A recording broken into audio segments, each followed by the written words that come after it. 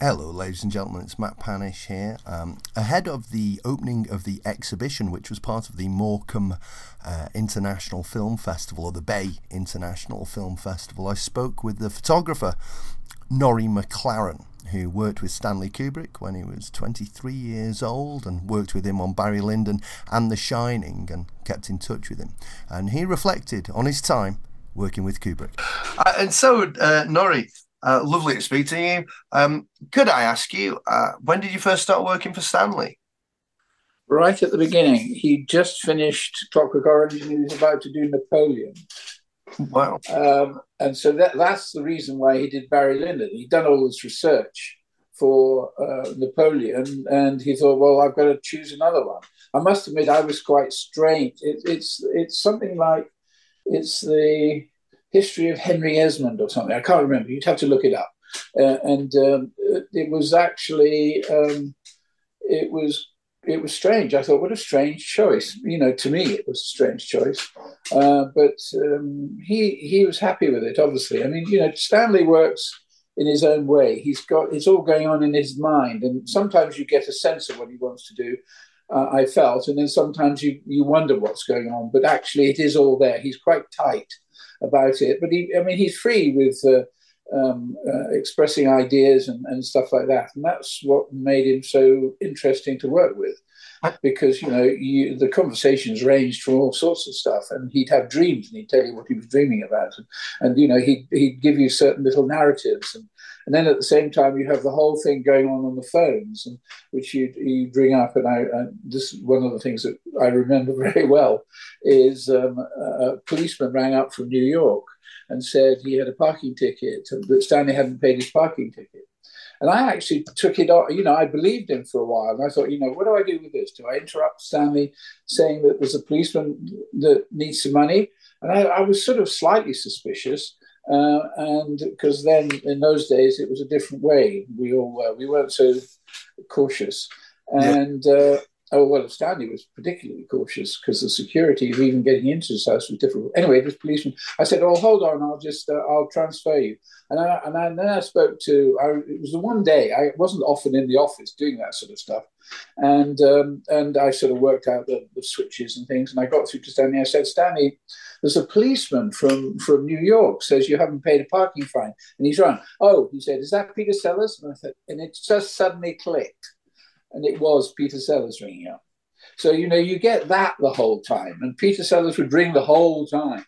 So you get these sort of weird narratives going on. And you just have to kind of run with it and just, you know, leave it to Stanley. He'll deal with it. It's his problem. Fantastic. How old were you at the time?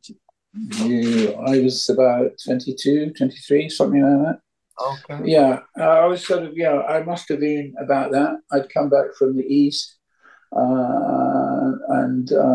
I was 21 in Malaysia on top of a train. And I remember then I got back and I'd left school. I went to school in the Highlands in Scotland, which is an infamous place now. It's closed down. It was a Benedictine monastery, and it's you know, one of the forefront of all the abusing monks and stuff like that. There's a big narrative going on there. I mean, I personally never really never saw this sort of stuff, but anyway, it came out, and it's high in the news in the Scottish news, or has been over the last few years. Right. Anyway, it's closed down, and when I left, I wanted to be a scriptwriter. So a kind of young lad from the Highlands wanting to be a scriptwriter was kind of not. I mean, I knew nobody at all, absolutely nobody at all. But actually, I sort of got lucky. There was a whole lot of people that came up to ski, and they came to stay with me, and they brought this young man who was a guy called Tim Stone. Now, Tim Stone had obviously just left school, and I'm just a little bit of background here, and he was the son of Richard Stone. Richard Stone is the big agency that did all the vaudeville acts. Benny Hill did every comedian, all of that was what he was. And his father's died. The Stone Age, I think it's been swallowed up by another agent. actually Tim has been in Los Angeles and he opened an office in New York and he's just retired and he's back here. And actually he's contacted me. We're in contact again. But that was kind of the way I kind of knew things were going on, because I went down and lived in their house. And I said it was only going to be for a couple of weeks until I got a job. But in fact, apparently I stayed there for a couple of months. But it was great. He was very generous. I went back one day and sorry, I'm wandering a bit, but I went back one day and I sat down and there suddenly who came to tea was Nina Simone. So suddenly, there I am as a 23-year-old. I'd never heard of Nina Simone. And of course, there you meet her with a comedian, a New York comedian called Dick Gregory, a black comedian. And so that was the act that Richard Stone was obviously putting on. So I kind of met all these people. So it transpired that I met a photographer, and I don't remember how. He's a photographer called Dimitri Kastorine, and he'd just worked for Stanley on Clockwork Orange, and he did all the stills for Stanley. And I'd worked with him for about a week doing stuff for the Sunday Times color supplement, which has just started then. So maybe that gives it a date. So anyway, and I remember working with him, and I'd never worked in the studio before, but I obviously did it all right, and I kind of, and it worked, and the lighting I got right, and he was very impressed. I don't know, somebody must have been looking over me, and I don't know who told me how to do it, but I just did it. And so he then said at the end, "Oh, Stanley, Stanley rang me the other day and he's looking for a photographer. Would you mind if I put your name forward?" And I said, "No, fine."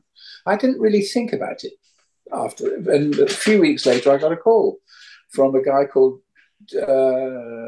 Andros Epaminondas, and he was Stanley's assistant. And Andros, and I went to see them up at Abbotsmead at Radlett in Borehamwood, and I met Stanley. And, that was how it happened.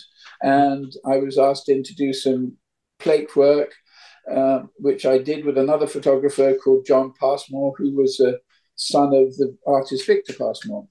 And he and I, because John he taught photography at college. So basically, he was a great guy for me to learn from as well. Right. So he kind of kept me up to speed technically, because I hadn't kind of actually become a photographer.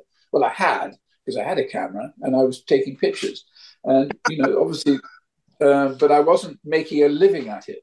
But I was trying to work out how to make a living. So this door opened for me. So there I am. I got lucky. I walked through. You make your luck, and actually the luck was fantastic. I walked through the door and there I was. "Hi, I'm Stanley. Hi, I'm Norrie." And that's always been the way it is. It's a bit, I instantly thought, well, if Stanley does that to me, I'm going to do it to everybody else. And that's kind of what he sort of guided me in terms of film politeness. And Stanley, we hit it off straight away. And I mean, the key thing about working with people, I feel, now I've been down the road a bit, and I've obviously worked for other people.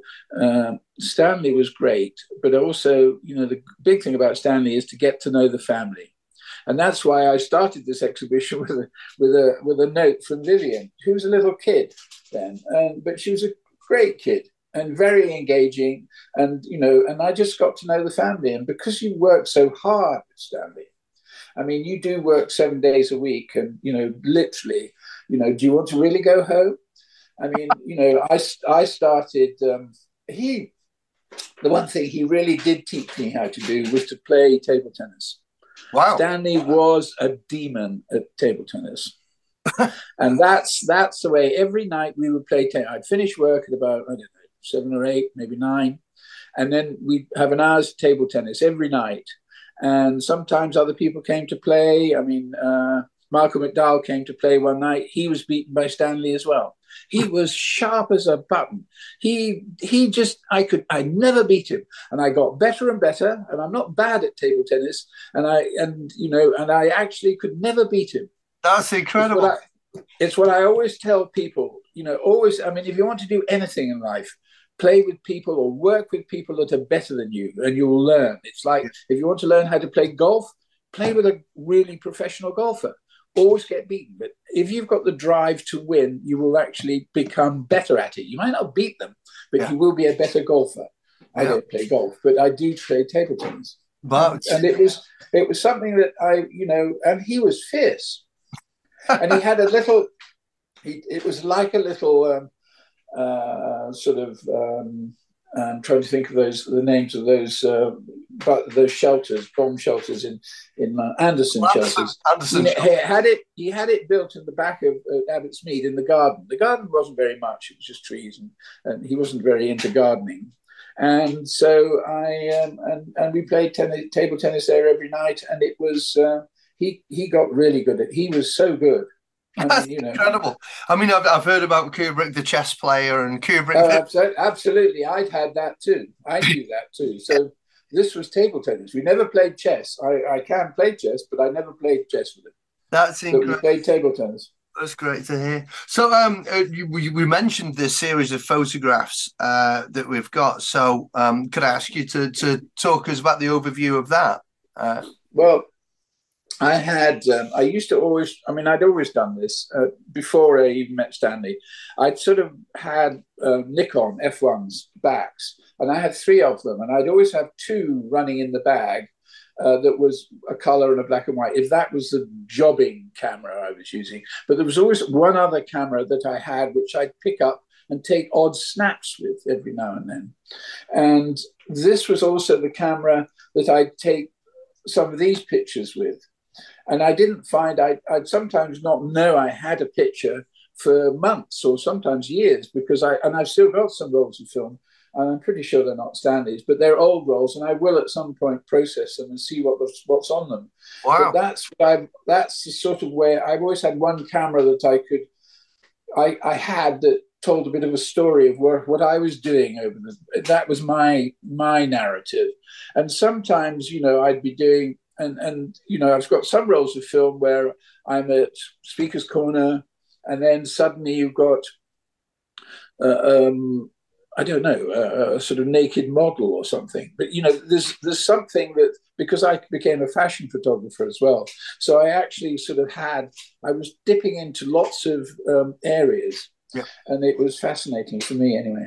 Oh, that's wonderful. Skills. That's incredible. So with this series, we've started off with a copy of Vivian's letter to yourself. Yes.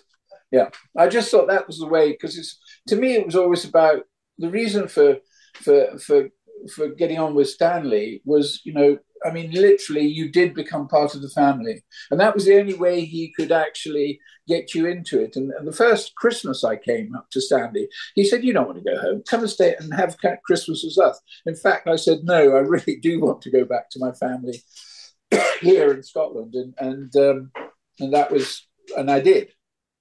But he gave me I remember he gave me a book, a film, an encyclopedia of film, and it was the best one that he'd chosen it because it was a good write-up of him, and so I've still got it, and it was just that. But other times I worked solidly. When we were on Barry Lyndon, I needed to pace myself, and every now and then I'd use Sunday just to go for a walk with the production secretary, who was a mate, and we'd just go, "Let's go for a big walk, fresh air. We need to get away from all this." But a lot of it was very, you do work very hard with Stanley. Well, you work hard on any movies, but usually they end in about 12 weeks' time. The trouble is with Stanley, it goes on for years, and you do need to take time out sometimes. No, well, Barry Lyndon was quite a long development process, wasn't it? It was a long development process, and then the filming process went on. It's one that I was looking at some call sheets and stuff like that, and the plan, the first schedules he started putting. The ending, it changed the whole time, and the whole thing changed, and you really didn't know what was going on. Sometimes there was a sort of narrative, you vaguely knew the narrative, but it wasn't often. I didn't really get on the set a lot because that wasn't my role. I wasn't the official photographer like Dimitri had been. They used a guy called Keith Hampshire, And John and I talked about this the other day, and I've always realized, we talked about it some time ago, but we had another conversation about it, is why we never got any credit. And Ken Adam was actually quite fierce about that with Stan. He said, why do you not, because we did a lot of work for this. And I had a lot of architectural skills. I knew a lot about buildings. There were moments when he'd think of filming, I'm thinking about Ryan's wedding to Marisa, and it literally, she was walking out of Victorian church to a sort of a lovely stately home. And I said, you can't have that. That's the wrong period. And those are the sorts of things that every now and then I could throw into it. Wow. Well, I threw it into Ken, and then Ken passed it on to Stanley. Wow. So in a way, but it was, John and I agreed. We weren't members of the union then, you see. And right. I remember times when the union, Alan Sapper, who ran the union then, the ACTT, he came to the set twice, I think, in Ireland, and I was hidden in a cupboard. Fantastic. Which you couldn't employ, young people with no skills, or not the sort of skills they felt, but it didn't take long to pick up the skills. I didn't think it was that hard. So did you join the union in the end? In the end, I did. Yes. But many years later, but I went up to see, and it was actually, I didn't bother becoming a member of the union for ages, because I was also became a member of another association which covered me for that. Right. But it was also, I went up to see Stanley when he was editing Full Metal Jacket, and I wanted, and he signed my membership, Right. Oh. But I never bothered with the union after that, because it wasn't that necessary. Because I became a producer, and when Channel 4 started, I started doing lots of stuff for Channel 4. So I became a producer director, and when we had our own association, which is now called PACT. Right. Okay. Fantastic. So these photographs, then, I'm going to go straight to number 2, which is John Passmore and Jan Harlin sort out the projector.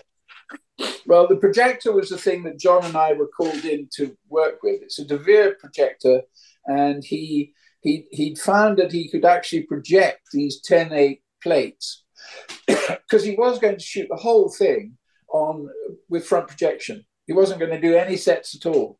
Right. And why John and I were asked to photograph, at nights we would go and photograph stately homes for him, because that was the only time they were empty. We could put all sorts of lighting rigs up and everything we could do just to make it look good for his photographs. And he wanted to do that, and so therefore he had the front projection plate, the screen, up at Elstree Studios, and then when we went to Ireland, he was put up at Ardmore Studios.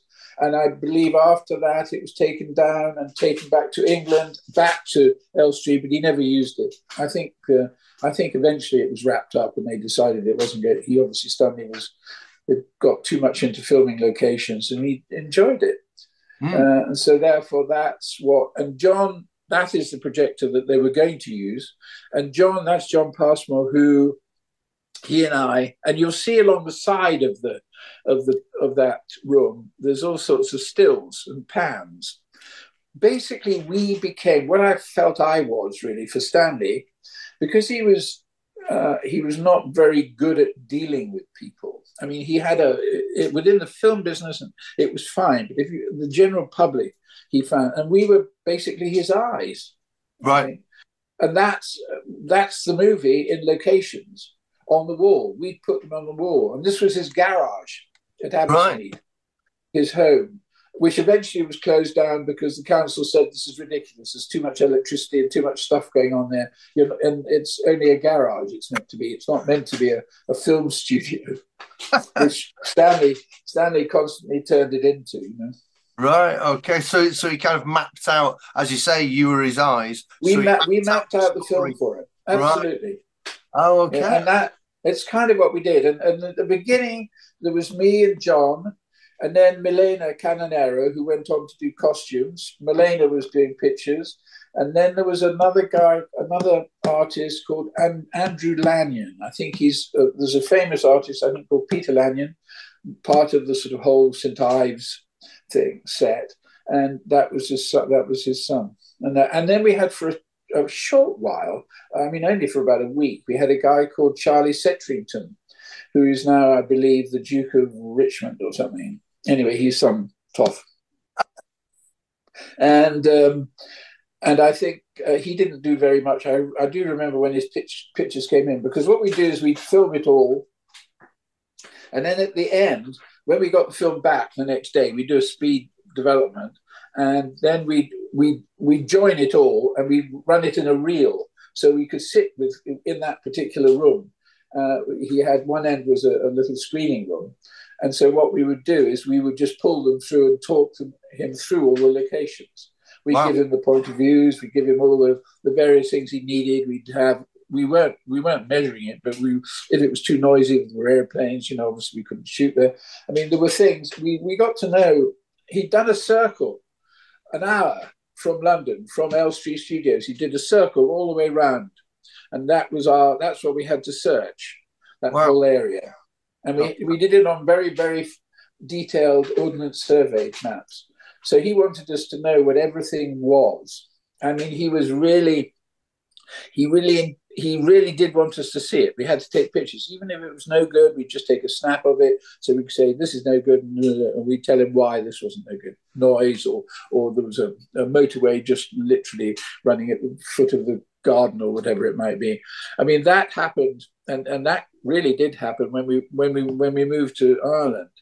I remember Ken suddenly got worried because Ken and I had been in Ireland, and Jack, the other art director, setting it up. I stayed in Waterford, where we actually did set up a studio and stuff like that. And then he went off to Dingle, and I used to go over and see him and talk to him about it, because it was we were over for about 2 or 3 weeks before Stanley came over. But I remembered he said at one point, the evening before Stanley was arriving, he said, come on, have you checked the road from the ferry, Rosslare Ferry, to Waterford, to make sure that Stanley doesn't, because he'll look over and see a building and he'll think, oh, that's a good building. We have to make sure that we can answer why that's not a good building, or all that. So that's kind of the way you work with Stanley. That's fantastic. He's quite detailed. Incredibly so. So the next photo is Stanley with Jack Maxted and Ken Adam. Yeah. Well, Jack, we had a lot of art directors. I mean, eventually we had a guy called Roy Walker who stayed on. Stanley had Ken had a nervous breakdown at some point and left the movie in Ireland, and he took over. But I think Ken was given the production credit, Well, he went away to rest. He needed a holiday. Ken was older than all of us, and obviously, he'd worked with Stanley from the beginning, Yeah. Well, not from, but from Doctor Strangelove and all that sort of stuff. Those were his sets, and he was the big Bond guy, Yeah, That's great. There was a rumor that that Stanley did the lighting, I think, for Your Eyes Only, or something, tweaked it, I think. Yeah. I don't know. Well, Stanley, there's basically, I would say, John Alcott was the DOP. He'd obviously worked with Stanley on Clockwork Orange and stuff, but Stanley did all the lighting himself. We did all the lighting tests without even seeing John. I mean, in that particular room where you have we do lighting tests, candle tests to see, testing his lenses and stuff like that. So we got involved in all that sort of stuff as well. I mean, it was like a little team. None of us did it, but we were all very willing to do all sorts of stuff. It was intriguing because it gave me the basis of a sort of a way of working, which I still obviously do today. But it changed. I mean, just jumping ahead a bit, this is the fact that when we did this, we did Jan, his brother-in-law, German. They had this Germanic filing system called the definitive system.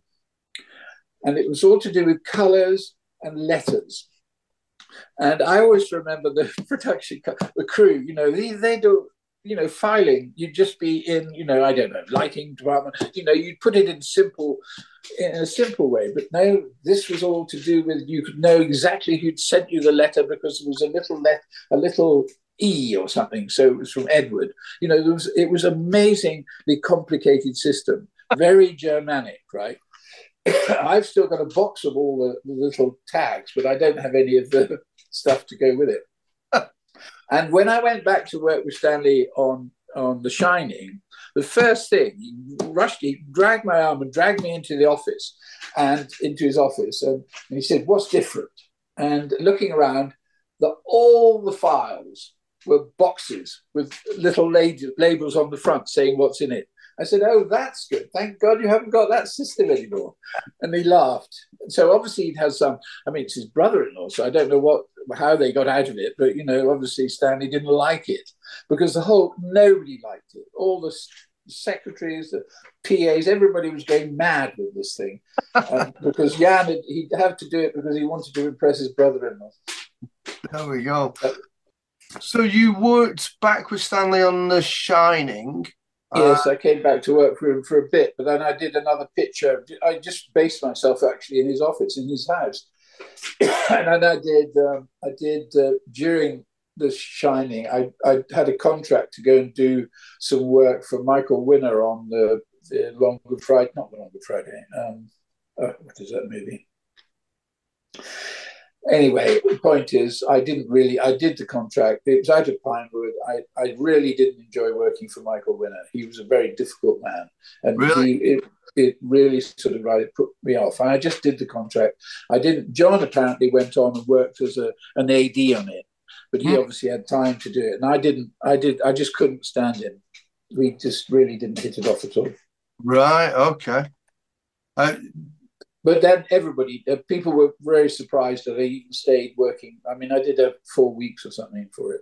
And I said, and people were actually surprised I even lasted that long. Nobody liked Michael Winner. He's well-known, horrible man to work for. That was just him. That was just a break. And then I went back and did some work just at the beginning of The Shining. I did some locations. I mean, it actually happened because I was sleeping. I came up here to just sleep and get a bit of rest.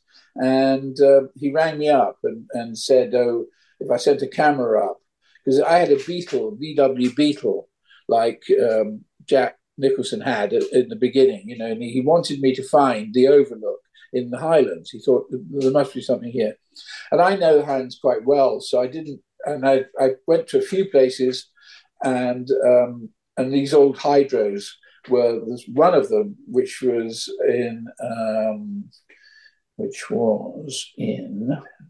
Peebles Hydro, was basically the corridors and things of the overlook. And because it was perfect, it was really that sort of bizarre looking place, bland. And so it was anyway, that I just did some film. And I did some filming. He wanted to see, he sent me a tripod and a camera, wind up, and just do some film, and see what you can get. And so it was fun to do that. And then I started doing work for him on the beginning of The Shining, and I worked for him, I think, for a couple of months. But then I couldn't. I had other things. I got out of working with Stanley, but I loved him. We got on so well. That's what's so nice about it. And even when I went to see him the last time, I saw him just before he started Eyes Wide Shut. And he was really unbelievably friendly. It's as if we'd never parted. He was fab, he just went on about the same old things. And because I knew him so well, it was easier for me to be with him. And the thing about Stanley is he obviously builds a trust. I mean, if you work for somebody, you build a relationship, and it was okay. And so it was quite good. I mean, the trust was good. I enjoyed him as a friend. I enjoyed him as a person to be with. He was fun. That's wonderful. Everybody else used to be tired, because of the way he works. They got very tired of it, And I must admit that my last Stanley thought was on when he'd done Eyes Wide Shut, and they'd broken for Christmas, and there was a picture of Tom and Nicole. Well, there wasn't a picture. They went and did an interview with Michael Parkinson or something, and they wanted to get it. And I looked at them, and they were grey, they were tired, they were knackered, and I thought, I know that look. That's working for Stanley Kubrick look. And I've longed to see Tom and one day. I mean, I don't think I will, but it's just something I recognised, and I thought, wow, I saw that. even he gets it. How long were you in Ireland for? I can't remember. I've forgotten. It was over. It was about a year and a half, I think. So there's quite a bit of longer that ended up in the final film. Yeah. Yeah. I left it at one point, then I came back again because there was a point when everybody was fired because they ran out of money. Right. There was an awkward point, and then we all kind of obviously picked up other movies, and a lot of people went off, and then they moved back to England, and we'd set it up in England already, and so it was quite easy for him to sort of do that. And then I got back in. I got a call from him one night, and he said, "Do I know anybody anywhere where, because he was really having trouble with the stately home type stuff."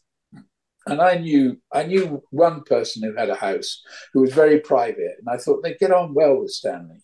And it was called Critchell in Dorset, and they were kind of old family friends of mine. And I rang them up, and they said, "Yeah, sure. Love you to do it," yeah. And they got on really well with Stanley, and that was great. And, in fact, he filmed a lot there. So that was kind of interesting.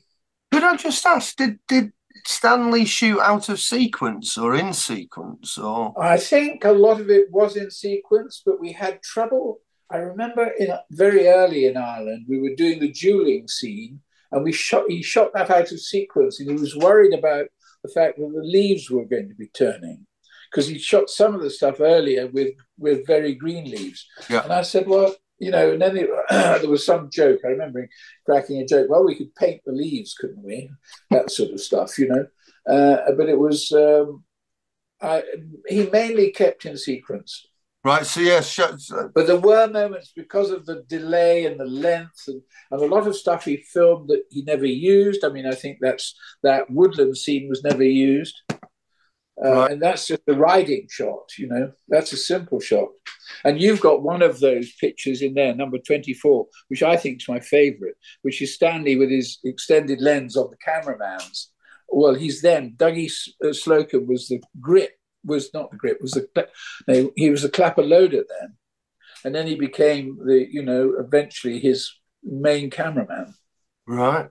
We looked at loads of ruins. I never really understood it was either for the house, which we eventually got, it was a croft type of thing. But this, was dueling, he just battle scenes. Well, a lot of it was for battle scenes, because in Ireland then there were a lot of ruined houses. So it's perfect to shoot a battle scene, Yeah. Yeah. And eventually you get there. Yeah. How big was the because obviously, I mean, the cast and the extras were fairly huge. I mean, it was an epic. Oh yeah, it was enormous. How big was the crew? It seemed to be quite a small crew. I mean, there's lots. I mean, I have stills of the art department. There's just one person filing away. There's the Ackland Snows were the one. Terry Ackland Snow did a lot of it. I mean, it was because of props. I mean, obviously the wardrobe is important, the location is important, and then the props are rather minimal in a way, because he wasn't. I mean, they were making up flags. They were doing crests to put on the side of carriages and things like that, and it was all kind of different in a way. I mean, there wasn't a major rebuilding of anything, because they were using the sets. So The furniture was there already in Wilton House and in all the places they went to. I mean, there was moments like, I just remember one moment. I wasn't there, but I remember being told by the boom operator, whose name you'd have to get him from the crew list. I can't remember his name now. Anyway, I remember it was a long shot, and it was a long shot following Ryan in a carriage all the way up to the door, And Stanley had this, he always had his lenses mounted in a holder. So it was quite long when he was holding it. And he walked all the way up, and it was strange. And there was a big day. There were lots of soldiers there that day. There must have been about, 1,000 people there. I mean, it's a big day. To suddenly, he walked up, right up to the front door of the place, and stopped the camera on right into the door, right? And then he turned around and he said, "I don't like this. It doesn't work for me." So everybody, but halfway up, a lot of people that knew Stanley, this is according to the operator, the boom operator, he said that people started packing up because they knew exactly what was going to happen. They could tell by his gait or how he was walking that he was going to change. So, what do you do, then when you've got all those people that you paid for? And I think this is kind of the way Stanley works is obviously, this is why I think in a way they ran into sort of financial trouble with the studios. I mean, the studios were always, having to, cut the budget. Yeah. Because it's getting out of control. But I'm sure it's got out of control and they've made a lot of money since, and it worked. Yeah. It was that, and Stanley was quite very confident. And so he should be. I mean, any director should be. Yeah. But, my feelings about, sometimes I think there is a slight coldness. I always, and at some point we were doing, before we went to Ireland, he put a container next to his office at the house, yet another little building had appeared. And he put a dark room in there. And I was there because he liked, and I would print his prints for him and stuff like that. And it was a point when we used Polaroid at some points, but then we had this very fast pitch way of developing pictures, where you can develop a picture quite quickly, but printing it. And it doesn't really fix them. They don't stay for long. And you'll see that when you see my picture, the picture he took of me, which I ran a print off because he wanted to see what it looked like. And therefore, and it should be kept in the dark almost. Right. It's really sad. I mean, the original I've got, and it's the fixative wasn't as precise. Yeah. So I used to, every now and then when he'd want a picture, and I've got one still that he took of when he was doing Paths of Glory. And there was he was there in a dugout with a cameraman and somebody pulling focus, a loader, and that was all. There were 3 people, I think, in there, and it was all simply set up. And I used to go in and say, having these big days where there's thousands of people on set and stuff like that, why don't you do this? I a couple of times I said, I love this. Making films this way is great. You're really, but you're not now the big leader on the camera up. You'll see it in the next lot of photographs that come to you. The camera up on a stand. I don't think there's any in that one, no. And those are the ones. That's where he loves. When he's directing millions of people. But there are lots of assistant directors who are doing that, and Mike Stevenson and Dave Tomlin are 2 of the greatest assistant directors we ever had. In fact, we gave them a BAFTA a few years ago. Yeah, which I thought was great. Lovely, because they are the guys who are the assistant directors to every big movie. Yeah. Are you a BAFTA winner yourself, Norrie? Just as a question. I've been mentioned, but I've never won. But I'm a member and I still vote and all that sort of stuff. Fantastic. So I'm just going through these photos. Is there anything that sort of leaps out of you that you want to speak about, or that? Well, I just, if you see number 22, there's a whole lot of close-ups of a soldier. If you look in the far left-hand corner of that, if you can see it in that, there's Ken Adams just trying to cross from the props department to the art department. Well, the art lorry, from the props lorry to the art lorry. And I thought that was quite funny because suddenly, it was easy and he got really irritated about the fact that all these bloody soldiers were marching around in front of him. And you can see his little head there. Those are just moments. But I think I mean, I like the idea. There's one of them which is yes, it's number 29. Yeah. You see Stanley in the distance, and there he is. That was the first military scene we did, and it's the one where Ryan O'Neill fights with Pat Roach. Right. Right. And that was a good scene. And I like Pat. I went on being a friend of Pat's for the rest of his life. I mean, I've always, he was great. I loved him. He's a great character. And if I wanted, he'd sometimes ask me up to Birmingham, and we'd go and I'd watch him wrestle or whatever. But he obviously became a big star because everybody, all the Temple of Doom and all those sort of Harrison Ford movies Yeah. were done where he was there. He was the baddie, And you could tell him by his arm. His arm was cut. Yeah, I noticed that actually. We screened Barry Lyndon the weekend before last. And that was the first time I noticed the cut in his arm. I knew him as Bomber. That's how I got introduced from our playing pet. He's a great character. He was a great character. Got very well with him. Oh, lovely, lovely. But yeah, that was a great scene as well. The fight scene between him and Ryan. And Ryan, and that I noticed. Stanley almost used the same technique as Clockwork Orange in the close-up fight between Alex and the cat lady. That really gets quite into the act and making it quite a visceral experience for the viewer in the cinema. In a way, Stanley was, you've got to remember, he was a photographer. I mean, when I went to the Eyes Wide Shut, when I saw him at that party that Jan gave, it was Catherine that gave, and it was great to see him. We just talked about cameras. He basically is always been a photographer.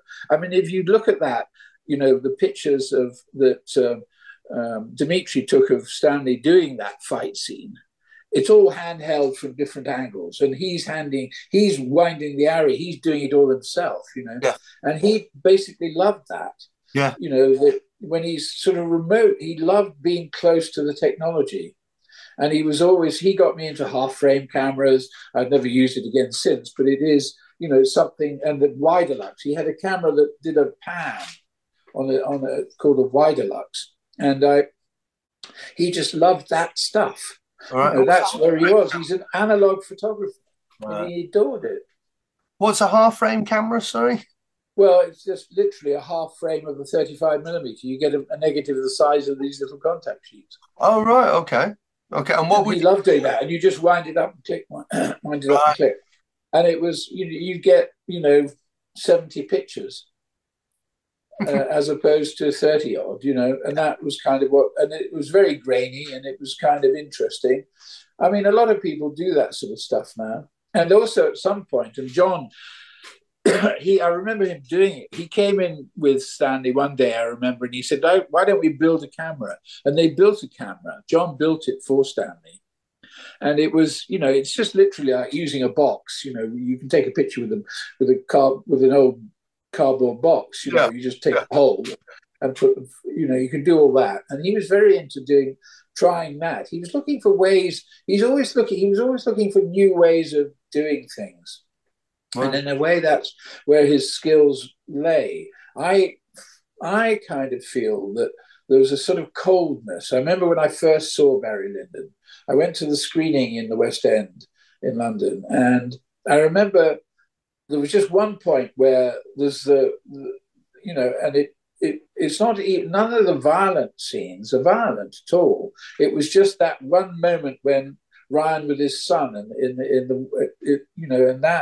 and that suddenly you sit up and you think, wow, you wake up, as it were, and then you get back into the music and the visual opulence, and it's beautiful. But I always used to think that's Stanley needed to be working more on a one-to-one level with actors, and I thought Ryan was a strange casting anyway.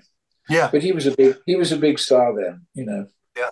Do you think that was it? Really, he was a big. I think it shows, but then I mean, a lot of people, a lot of my friends in films say, they sometimes wonder about Stanley's, why he's become. I mean, his body of work is so varied, and he's not done a Spielberg, gone from one movie to another. He takes time. He thinks about it, and it's a very expensive process, that, because the research. I mean, the exciting time with Stanley is the research, I think. And when you do, and I'm sure latterly he must have got other people doing it for him, who would go out and be his eyes again, Yeah. This particularly was awkward because it was a period piece, and so therefore you'd have to, I took lots of pictures of the interiors of stately homes, which weren't so prominent then, and they probably didn't have very much money. And actually, some of them look quite nice now because they're so shabby. But I bet you they've all been done up and they're all posh and they're owned by telephone magnates and, all that sort of stuff. Life has changed, has moved on so much since Barry Lyndon, since this. I mean, I went to Era at the beginning of the year. And I went to see a friend of mine who was a cameraman out there. And it was great, but it's changed. Yeah. There's none of the little ruins anywhere. None of that anymore, because everything's been done up, Everything's been tidied up, and everything's been tidied up, and it's totally different now. Wow. I mean, the character of the place is the same, but the place visually is totally different. Completely different. Which is all right. Yeah. I'm just going to skip to number 30, Christiane Kubrick. In the first film in Barry Lyndon, she was always supportive of her husband. Yeah, she was around a lot. She came on set. I mean, there's a couple of pictures of her there. I think. I know, maybe she's not in 21. Is she in 21? What's 21? I can't see. You're right. They're very small. Yes, it is. She's there. Yes, she's with June Randall, the continuity, and Dave Tomlin. Yeah. I mean, they're yeah, she always was. And it was, I mean, she wasn't, I mean, she obviously, this was at the beginning, and I think she settled into it eventually because she had her own studio. She was an artist. And, I remember when she was at Abbotsmead, the office was above her studio in the sort of gatehouse, where it was all very close. I mean, you had to go through a couple of gates to get through and tap in numbers and stuff. And it was, so he was a very private man, Stanley. Yeah. And his wife was an artist who obviously, there's a great notoriety. She's a good artist. Yeah. And she's probably bought by a lot of people. And, but I liked her. I enjoyed her. She was a good person. She's still alive, I believe, about 90. Yeah. Which is great. And, Jan must be quite old now. Is he coming? He is, yeah. Jan will be here a week on Fridays coming up. Good. So, yeah, he's coming up for the weekend, driving up with his wife. He's 86 now. Yes, yeah. So, she was older, obviously. Yeah. I must admit, I would like to actually at some point go. I'd probably like to see her before she died, but I don't know. Yeah. She was great when as I said, the last time I went to see them, and it was at Catherine's house. So, and it was great to see her. It's as if I hadn't seen her for 20 or 30 years, but she actually was enormously friendly. Yeah. And it was as if we had, it was great. Just carried on straight away, Well, that's visually different. As if you've never left the room, I know, it's crazy, but that's what's nice. I mean, that's why I think the key thing to working with Stanley, I can say that now, but obviously they don't have to worry about that now. But at the time, is getting to know his family. Yeah, he is very much a family man. I mean, you did have your lunches. You were at Abbotsmead and you were there during the day. You'd always have to raid their fridge to get whatever you wanted for your lunch, and that's what he said. Here's your lunch. He'd open the fridge. Somewhere in there is lunch for you. And that's what it was like, Brilliant. It wasn't necessarily arranged, but he did, when they did have cooking, I heard later, because their house in St Albans, I kind of got for him. Because that's one of the things I had to do, the last things I did. it was in the middle of The Shining. He said, "Oh, I want to move. I want to get a house. I need to. So could you find me something?" So it was great. I went around, and the restrictions were, not too near traffic because he was worried about his dogs and cats. I mean, he had lots of cats and 3 dogs. I mean, the cats, and he's buried with his dogs, Yeah. And his cats. Literally, there were cat flaps in every room, even into the projection room. There was a cat flap. The cats could go anywhere in the house. They'd always be opening and closing. You suddenly know there's a cat with you. And, a few times that I did do working out the reels and screening because they needed somebody to do it. And Andros gave me quick lessons on how to do it. And I think I did it okay. But obviously I did because I can't remember what films they were. They weren't big many reelers, but they were short films. But that was all right. In his own cinema. Yeah, so yeah. You basically get to do You basically get to do everything. It sounds as if it was a fascinating grounding in the entire industry. Absolutely. I mean, I remember doing a film for BBC, and it was in Birmingham. We were filming. Spaghetti Junction had just been built, and I was doing all the stills. And what I was doing was stills for the production, for promotion. So what I would do is, and when they did their rehearsals under the camera, I'd sit under the camera, lie on my stomach and take the pictures. I'd be in the position as near as I could be to the lens, right? So I didn't set up my own tripod or anything, but I would do the pictures like that. And I knew nobody did that. And I knew the only reason I got to do that is because I'd worked for Stanley Kubrick. And they must have thought Stanley would do that. I'd always thought it would be a good way of doing it. And I know I must have been there. They must have. The first time I did it, I could feel it in the back. They were all going, "What's he doing? What's he doing?" And I got fantastic compliments at the end. They loved the pictures. And I took some of the actors out and did some of the scenes on my own with doing that. And they thought that was great. And they must have thought the only reason I got away with this is because I worked for Stanley Kubrick. Fantastic. And then what was your route to directing then? Well, I'd always wanted to. I came to work with Stanley because I wanted to write. I wanted to write really, but and I've actually weirdly during COVID, I was actually paid to write a movie script. And actually, weirdly, this is the first one I've actually ever been paid for. I've worked on a lot of scripts with other writers and I've worked in that area. And I'm now wanting to, before I drop off the perch, I would like to there's about 3 movies I'd love to write and get them done because I think they're good.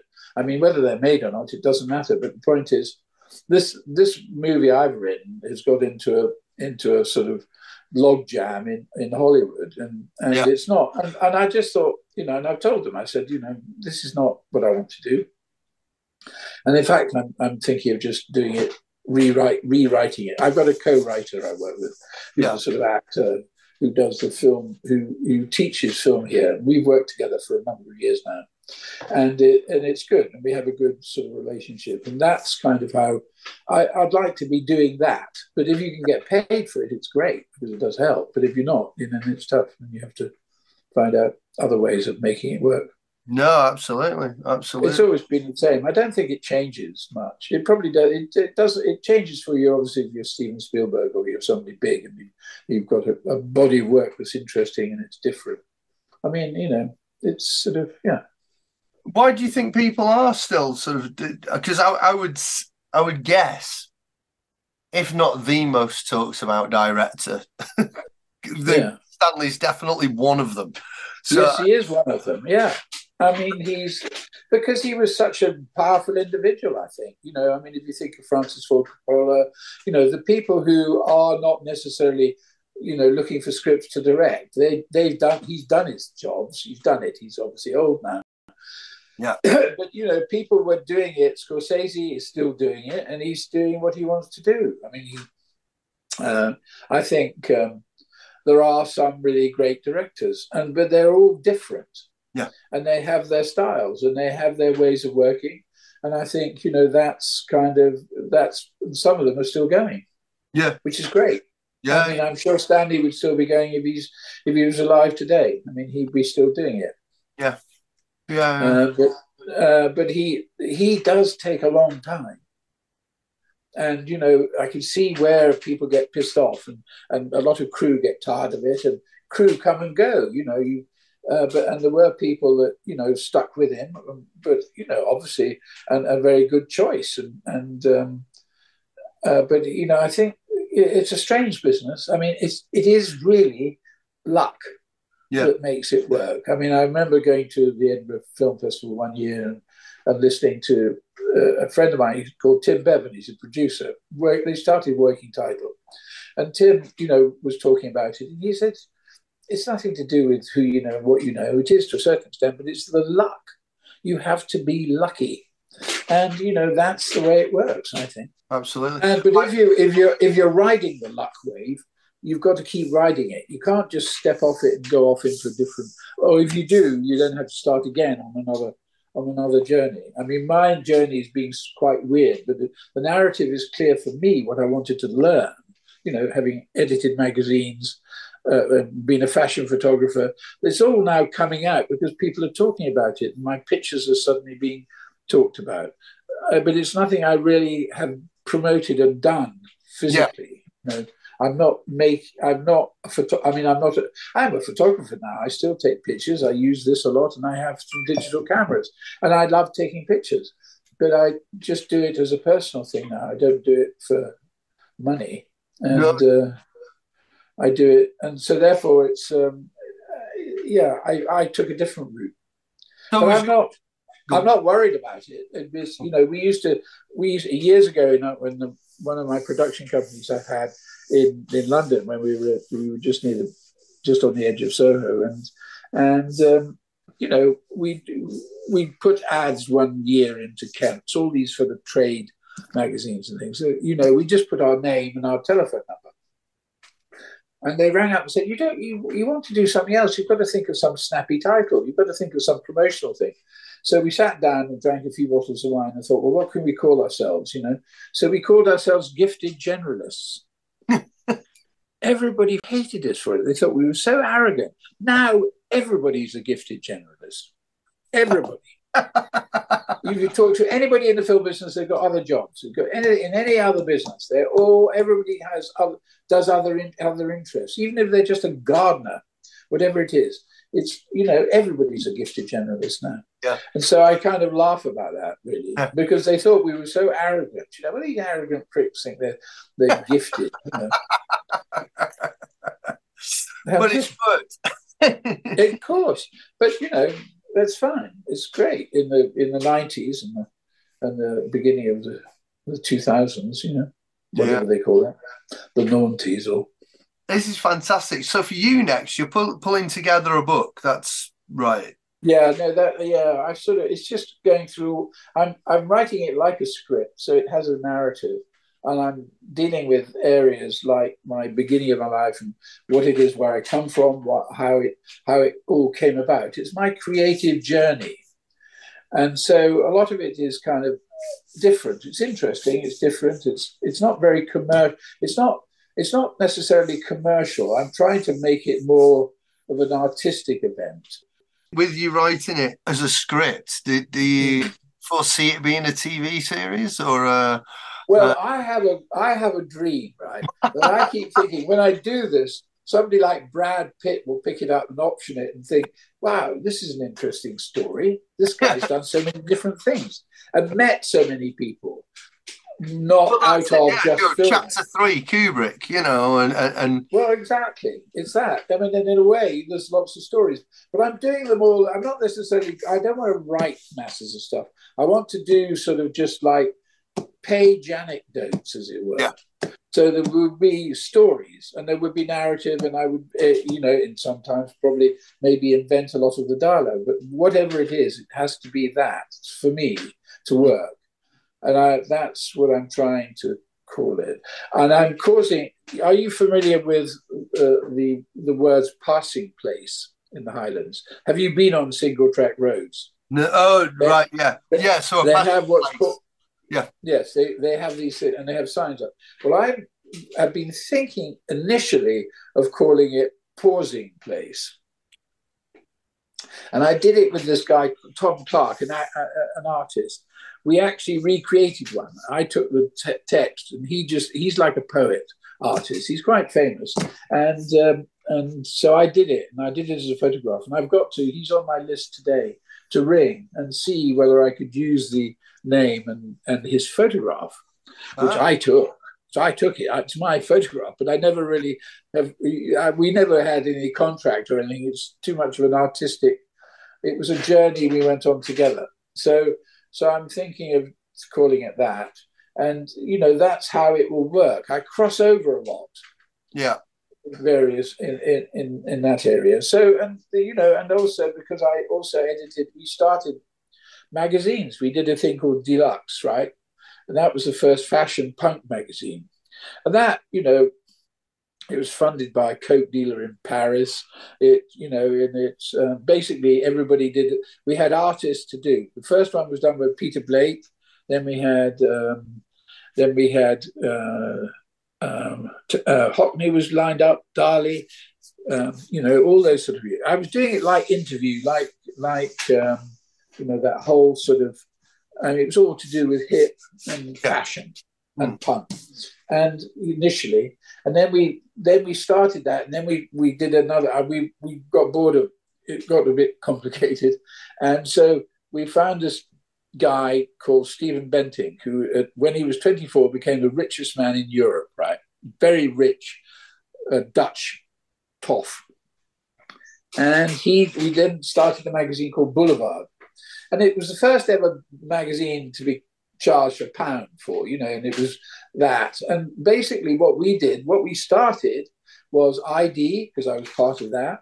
Oh, right. ID, and the face. Tony, it was ridiculous. That's what Instagram is what started everything, the independent photographic in the magazine market. And that's what fascinated me at one point, and then I went on, and then I went back into doing lots of stuff. When Channel 4 started, I set up a production company, and we all started making loads of stuff for Channel 4. And that's, I was doing pop promos before that, and that's what Working Title were doing. They were doing pop promos at the same time as me. That's why I know them. And, basically they said, we've got to make 100 pop promos because that will give us enough money to make our first movie. And that's what they did. And Channel 4, they did Beautiful Laundrette and all that stuff. And now, the rest is history. Yeah. Working Title are enormous. Yeah. Or they've all been bought out by Universal. So, they're happy living in Los Angeles, making shed loads of money. Yeah, they've retired and they're enormous. Yeah. Yes, I know, exactly. So that's the sort of, that was kind of where I came. And then, so therefore, when it all ended, I just got bored of it. I just got tired of doing TV. It just didn't do it for me anymore. And so I then decided to come back up here. So therefore I came and lived here and started working out of here, and then did all sorts of things like, there was a big media association we set up in the Highlands. We're going to try and open a studio here. I became part of all that kind of stuff going on up here. And that's that happened? what I've been doing. When did you move up? About 20 years ago. Right, okay. I had an office here. It was in this room. It's not my office anymore, but it was I just thought it'd be good to do it. It was a digital age. Things were starting to happen, and you didn't necessarily need to be in Soho or wherever, but ultimately in the end you still have to network. You still have to be around people, but I found a lot of people come here. Yeah. And I think, and in that sense, it works. But I also, I've got a kind of nice little team of people that we're trying to work and trying to do things. And I've been kind of mentoring a lot of people. And that's kind of what I do maybe now more. It's almost like you've gone into the Stanley mode of people are coming round to your house. and I have slightly. Yeah, I know. It's weird. I don't know why, but it's not deserved, but it just is strange. Yeah, you're right. Wow. Very odd. Well, and wonderful, and wonderful. Well, Norrie, thank you very much indeed for your time.